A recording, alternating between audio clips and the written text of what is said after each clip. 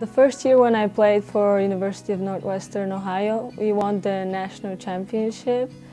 And after that, there wasn't any higher place that we could have gone. It was a great team, but the competition wasn't the same.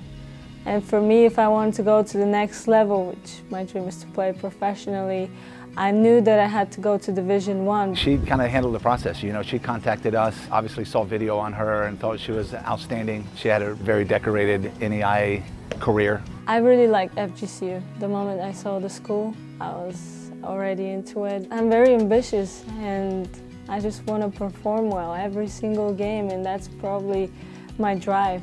For every game, I just go 100%. When she got here, she was really excited about proving herself. She wanted to play what she felt would be a higher level.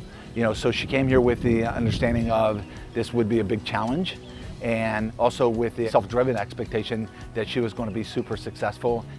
Being All-American means a lot to me because it's just very difficult to get into. It's only the second player in our program's history to be named All-American. You know, something that, like I said, you know, she's really self-driven. Her standard is quite high for herself. The pressure she puts on you defensively, I mean, she's a kid with a big engine and go, go, goes. All the awards that I won were for last year's season, and to me, they stay in the past now. But it just gives me responsibility to do well, and they have motivated me enough, and all I'm thinking about is the next one.